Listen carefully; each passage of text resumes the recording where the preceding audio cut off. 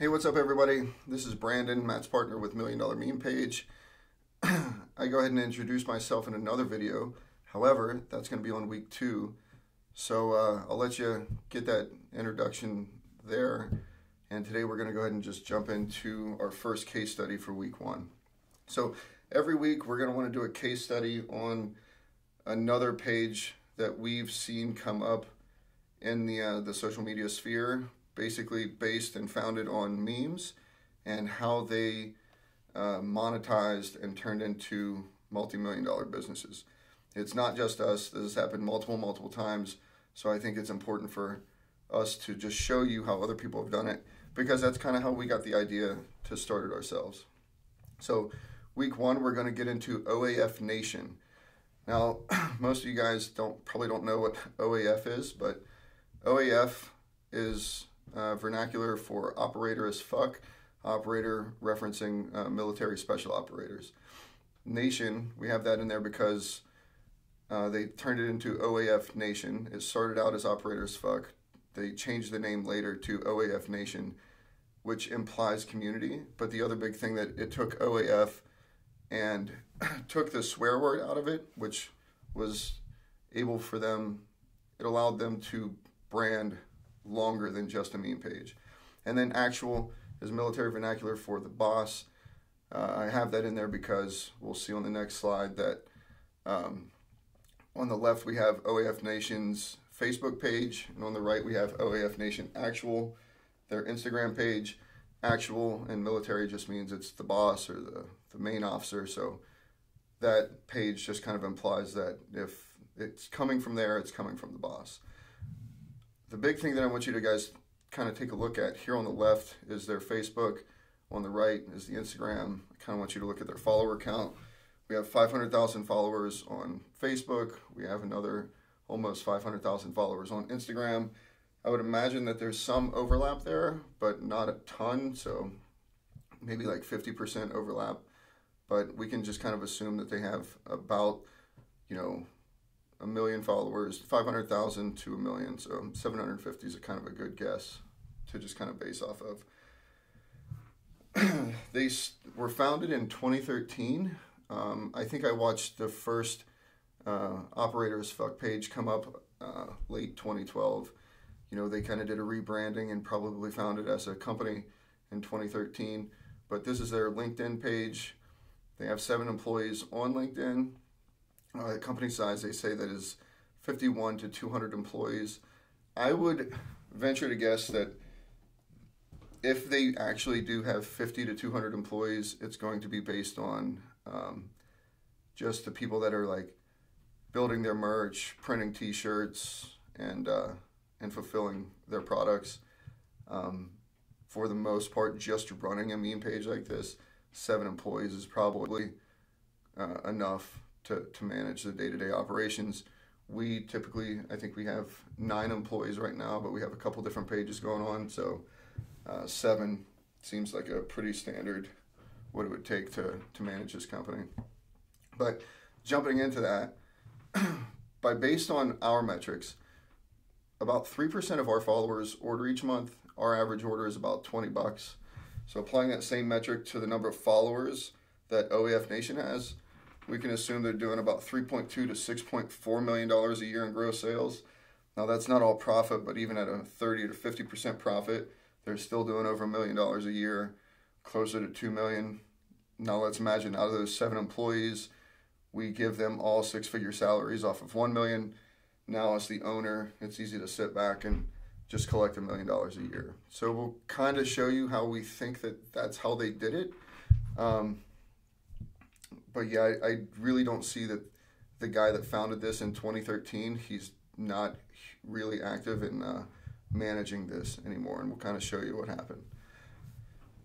So starting out, he started the page with memes.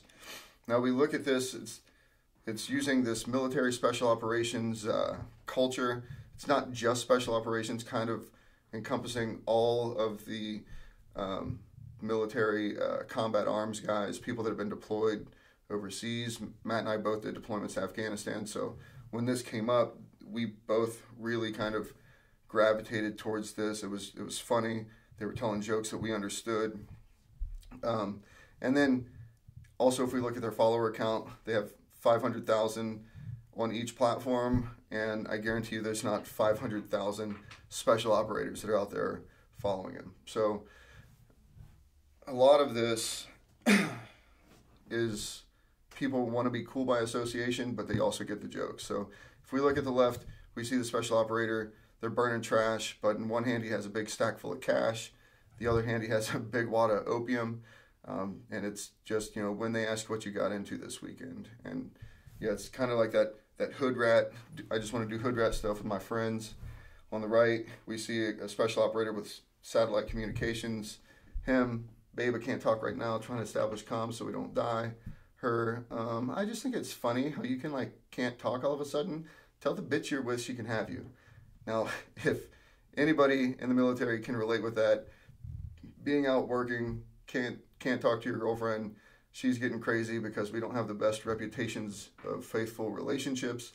So most of the guys in the industry can both relate with the guy on the right and the guy on the left. He really posted a lot of pictures of cool military guys and contractors overseas, and made them into memes. And then he insinuated comical criminal actions of the elite military special operators.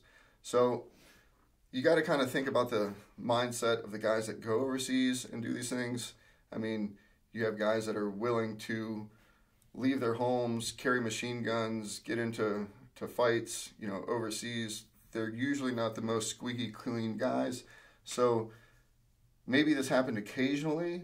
It didn't happen, it wasn't widespread, but it was still in the back of everybody's mind to kind of, we're dealing with marijuana plants and opium fields and whatnot. Tons of cash are getting moved, between people. And so in the back of our minds is oh man, wouldn't it be funny if we just stole this money, or we stole the drugs that we were, confiscating or whatnot. And he's just saying the quiet part out loud. So his anonymity allowed him to basically make a really crass joke about doing illegal things. And then people shared it because we're oh yeah, I definitely thought about stealing a big couple pounds of weed and bringing it back. When really, most of us, nobody really did that. Maybe somebody did. But yeah, he's just saying the quiet part out loud, so we're all laughing and joking about the same stuff. As he matured as a page, and honestly, his growth was one of the most exponential growths of any page that I've ever seen. When it was one of the first meme pages, it was one of the first ones for this specific niche, and it exploded. And I think he had thousands and tens of thousands of followers in the first week. So quickly, he realized he had struck gold, and he started taking pop rap culture references and applying it to military special operations. And why? I mean, most of us in the military combat arms and whatever in Iraq and Afghanistan, I was born in the 80s. Rap kind of went mainstream in the 90s. Most of us grew up listening to rap music. So being able to take that it's also something that didn't really correlate with our military culture, right? It was usually clean-cut white guys, and this guy's showing that there's really urban culture in the military, and our 80s global war on terror, 80s baby basically made up the majority of the people in the global war on terrorism. And we grew up with this urban influence. So see on the left has a picture of a military special operator in the back of a junky Toyota pickup truck, but they have a fully automatic machine gun grenade launcher in the back. And flood my cross with ice, getting money's my religion, got my baby mama and my side bitch kissing. Theodore Roosevelt. Now obviously Theodore Roosevelt never said that, but that's where the comedy comes in. There's a curveball in that, and then you apply that to that one specific situation in the military, and it drives this humor, and everybody's oh, that's funny, I'm going to share it, right? It's comical. And then we see, even with urban culture, always talking about the Benjamins, getting the Benjamins, and now we have a $100 bill with Benjamin Franklin, but he's got his operator helmet on with his night vision goggles and his respirator, and I think he even has a couple teardrop tattoos coming down. So really combining a lot of these cultural references that was specific for our age group of the people that went and deployed and served in the global war on terrorism. Another great pop culture reference that he brought into play was Taco Tuesday. One of the reasons I think is this guy's based out of Southern California. Southern California has a couple big, large military bases with SEALs in San Diego, and they have the Marines in Camp Pendleton. Tacos are super prevalent, and then even Taco Tuesday is a cultural, like widespread cultural thing. So whether you're in North Carolina or at Camp Pendleton in California, most military guys that are home that aren't, on a deployment rotation, hey, it's Tuesday, hey boys, let's get ready to go get some tacos and start slurping down some cervezas and margaritas. And now he's able to also add another level of comedy by using the taco emoji and making it, like, planning it where a fragmentation grenade would be. So, hey, when they forget to put guac on my order, yep, I'm just gonna pull the pin and throw that taco like it's a grenade back to the back behind the bar. So another one of the things that he did that was great was he introduced these really long captions with ironically long hashtags to increase the comedy value. So he's telling the story. This specific one is on Valentine's Day of 2017, which apparently also fell on a Taco Tuesday.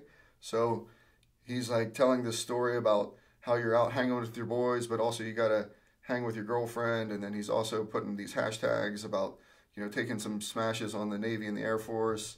And it was really a really good, for comedy, like there's a lot of good comedy in it at the time, hashtags were very prevalent.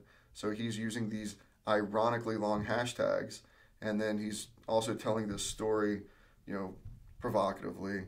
And I think that another one of the really big things that led to his success with this is when we're looking at the algorithm of social media that's trying to keep you on the platform longer, when you're scrolling and you see that post and you want to read this really long caption because it's going to be funny, it takes time, and you're going to stop on that post, you're going to read the whole thing, and the algorithm is going to pick up that you spent an extra long period of time on that post reading the caption before you went scrolling to the next thing.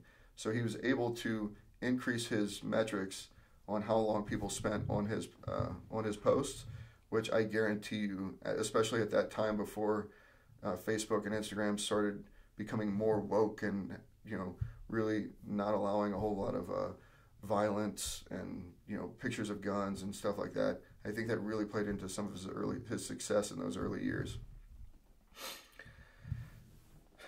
Continuing with the Taco Tuesday, hey, there's a guy on his deployment. In the background, he's sitting in a poppy field, so those flowers behind him is where Afghan opium comes from. He's with his military working dog, but hey, the only thing on his mind is he's missing Taco Tuesday right now. So by playing into that cultural reference, he was able to start making merch that played into the cultural reference as well. Hey, we have a sugar skull, so that plays into the Hispanic and Latino culture of tacos, right? So we have the sugar skull. It's bearded like most military special operators. They're going to have a beard, and they have night vision, and those aren't just regular night vision. Those are the 4-tube night vision, which only the most badass units get because those things are like $40,000 to $50,000 a piece. So by buying that T-shirt, I'm saying, hey, I like tacos. Hey, it's cool. The sugar skull is pretty cool. Also, the quad tubes are neat. And one of the reasons we actually picked this tank top is because Matt actually has this tank top, and he said he's been wearing it for Taco Tuesday, for a number of years now. So Matt and I both have bought things from this company. So it's something that, like, we aligned with this.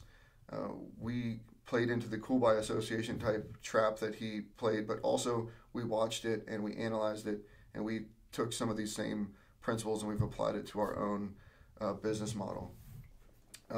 So I really think it's important for you to think about these things, look at these pages, and start thinking about how you could implement these tactics and tricks to build your brand and build the success of your page. So after Taco Tuesday, he also started a Moons Out, Goons Out, which helped bridge a gap between special operations and the rest of the military, because moons out, goons out. We see the guys on the left. I don't necessarily think those guys are anything special. They might be, or they might be just regular infantry guys. They have their night vision on, and hey, moon's out, goons out. When the moon comes out, it's dark. Hey, I wore night vision. I wasn't in special operations, but I've been on missions overseas at night where I had to wear my night vision. So now I get to be cool by association because I did that. That t-shirt applies to me, and then because the t-shirt applies to me, now I can relate to these other cool guys that the brand is built around. So once he came out with that t-shirt, we see it wasn't just a t-shirt. He took that same design, made hoodies, tank tops, phone cases, coffee mugs, and that same moons out, goons out phrase. You can see other companies have basically ripped that phrase, put their own spin on it, and made their own merch.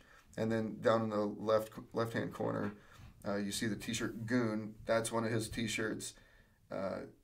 So now moons out, goons out turned into like, hey, I'm a goon too. Now I can get that Goon t-shirt and say that I'm a goon.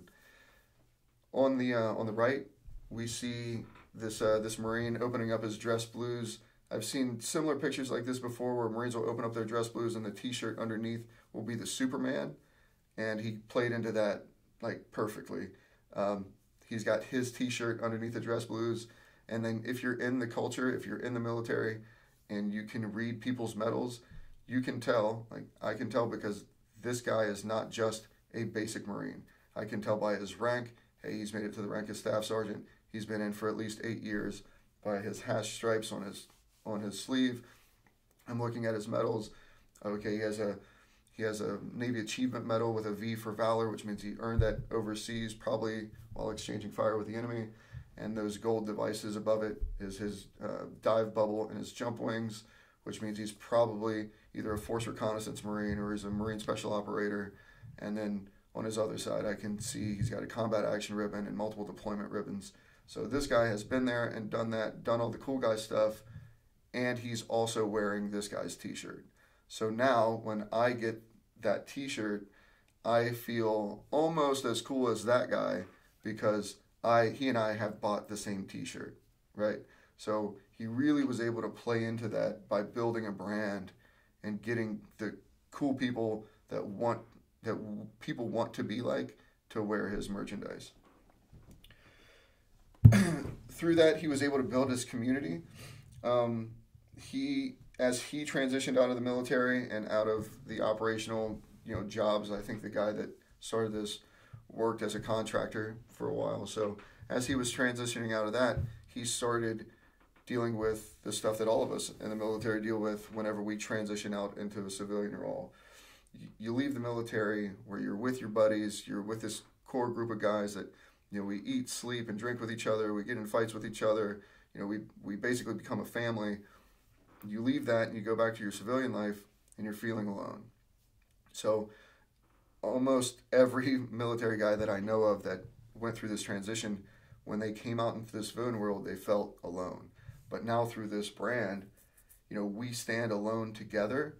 Well, now I can really align with that. Like, I want to be part of this brand because it's a way for me to reconnect with all of the same people that I used to be connected with when I was in the military. So, we're all dealing with this same military transition all together. And by building that community, it was super powerful. We'll look into it. So, thinking about that super powerful community, he's had a few logos, and whenever he first started his page, it was Operator as Fuck, and they had a logo, and then we transitioned to OAF Nation. He took that same logo, and we see it there on the left, has the spade. The spade references, it's used a lot prevalently, like very prevalent in military special operations. If you look at SOCOM and MARSOC and the Green Berets, they all have like some type of spade that's involved with their unit insignia. Later down the road, after he really established his brand and really got that cult following and really built that community, he came out with a new logo that he called the Bad Larry. And one of the best things that he did with that Bad Larry is he gave the why behind it. So each part of that logo, and whether that's a spearhead on the outline or it's just a primitive version of a spade, I think it plays into it perfectly. You know, he has move in silence, fruition, the spear is power within wisdom, survival of the fittest is the knife, savagery within reach, and the unfair advantage of the brass knuckles. I think it really, really, really set the tone for what his brand was, what it meant to be part of OAF Nation. And as soon as that new logo came out, he had such a cult following that these guys started getting it tattooed on their skin. And now I don't know about you, but there's not a whole lot of companies out there that have built a brand and a cult following where you're going to get their logo tattooed on you. Like, I'm not going to go out and get an Adidas tattoo. I'm not getting a Nike tattoo. But this brand, like, I could relate to. I could feel part of it. And we got to think, like, these aren't just guys that are sitting in their mom's basement. Some of these guys are in special operations. Most of these guys are at least combat arms in the military, you know, medics, radio operators, whatever. These are not guys that are easily impressed. And for them to go out and seek that design, to get it tattooed on their body, really says a lot. At this point, he's become a huge thought leader within the community, right? By establishing this brand, building the community, he's a thought leader. I mean, he would say provocative things that changed the way people think. He changed perceptions of what the military is. It's not just all corn-fed guys from Arkansas that are joining these units.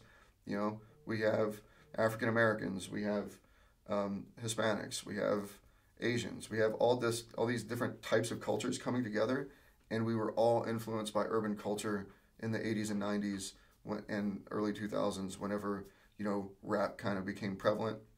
So he was able to change people's perception of the industry, and as such, he then like pushed the cult community to better itself. And the hitter feed is huge. He really promoted people to go out and read and do their own research, use their GI Bill, go get college, become educated. And I mean, you can see it in the quote that he puts on the hitter feed: "The society that separates its scholars from its warriors will have its thinking done by cowards and its fighting by fools." That's kind of like his kind of mission statement there. And we can see these articles that were in the hitter feed are all articles that are relatable to the community and that the community cares about. Like, oh, I want to see what the Afghan crisis is because I served there. I want to see what's going on now, right? I served in the Marine Corps. I want to see what the Marine Corps' identity crisis is. Hey, we had tons of guys getting blasted, a lot of guys coming home with traumatic brain injury. This guy is a writer with TBI. He's writing an article about how he struggles being a writer with this traumatic brain injury. So the other thing that this established now is, as I'm scrolling through social media, see this article, hey, we posted this article, links in the bio. Now he's given me an excuse to go to his website from social media. That's huge because I can't buy any of his products unless I go to his website. So having a reason for people to go to your website that isn't necessarily just to buy merchandise is huge. We want to passively send people to the website. This is part of that funnel that Matt's talked about so many times in his lectures, right? We have the awareness done by the memes. We create that community. We establish problems. Hey, here we're looking at some of these problems. You're going to go over to my website to read this article. Hey, while you're here, you probably align with this community, so you're either going to buy merch, or at this point, you know, we can start looking at targeted ads to retarget people that have already visited our website and try to sell them, you know, some new merchandise that's going to get them to, you know, align with our brand. Like I said, these articles, they're free content for the customer. So as a customer, I don't have to pay anything to read these articles. and it drives traffic from social media to the website. And the one thing I didn't mention is that the majority of his articles weren't written by him. He got people that were part of the community that had some influence or had some different experiences that wanted to write, and they're like, yeah, I'll write an article for your website. And if I'm an up-and-coming writer and I have this page that has 500,000 followers on Facebook and 500,000 followers on Instagram, I would write for free just to give him my article and have him post it on his website. Now, if I want to show people, if I'm trying to get a job as a writer and I want to show people my portfolio, I'm like, yeah, I had an article that was published on this guy's website on OAF Nation. So a lot of these people probably wrote it for free. He might have paid for it. I know that we've paid for some articles to be written. We've written some articles ourselves for our own website. But even at $100, 100, 200, even $500 for an article, the amount of value that he's getting of people going to his website and establishing his brand as something more than just a meme page is huge. It's invaluable. And later, as he transitioned, mind you, like this page has been in existence for 10 years now. And as we get older, we're going to mature, and we're not going to want to stay on just telling poop jokes or, weed and opium jokes on the internet. I mean, it's one of the reasons why Matt and I are writing this e-course to teach what we know, is because we don't want to just stay writing, telling poop jokes on the internet. I mean, it's fun, but eventually, you get older, you get more mature, you learn more about business, you just mature and you want to do more different things, right? And so when he was transitioning to news, it was one of the most interesting things I think is that it establishes his brand as more than a meme page now. He is no longer a meme page. He's now a source of news. Now, he doesn't have reporters that go out and actually get this. Somebody goes to Reuters and sees the news and then copies and pastes it and puts it on his website, and they put a link to the original article and they give credit to the author, so it's not plagiarism, but now you're reading that article on his website. So he's giving you the headlines on social media. If you want to read the article, you click it, and guess what? Boom, you're right back to the website. Cookies planted. You're going to get a retargeting ad for merchandise. While writing this course, I've been looking at my phone, and I am getting tons of advertisements for OAF Nation's merch because I've been going to the website, right? I've been clicking on his stuff. And so even though I wasn't even looking at the merchandise on his website, I'm now getting ads for it nonstop, and who knows? Maybe I'll go ahead and toss him a bone and order another shirt or something. But so this content writes itself. It's easily utilized for daily content. So when we're trying to hit that algorithm, we're trying to be consistent when we post. When I wake up in the morning, I don't got to think of another joke. I can just go to the news, copy paste, make a couple slides on Mematic, and boom, I have content for the day that's going to do its job. And again, transitions from a funny meme page to a serious established brand that does multiple millions of revenue every year, and it's been in existence for over 10 years now. So I think it was a really, really good play for him to do that. So in conclusion, he used memes and comedy to build an audience. That's the top part of the funnel that we've always been talking about. He incorporated pop culture to kind of bridge some gaps that didn't necessarily exist before. These long captions played into the social media algorithm to kind of enhance the amount that his page was shown to his audience. The merch that he made, it says that I'm cool by association. He did a great job with the marketing and putting his merchandise on the right people so the other people would want to buy his merchandise. Doing that, he built the community, and then he transitioned to news for automated content. Each week, we're going to dive into another meme page to kind of show you how they did that. And yeah, I can't wait for you guys to come back for week 2 and see what we got.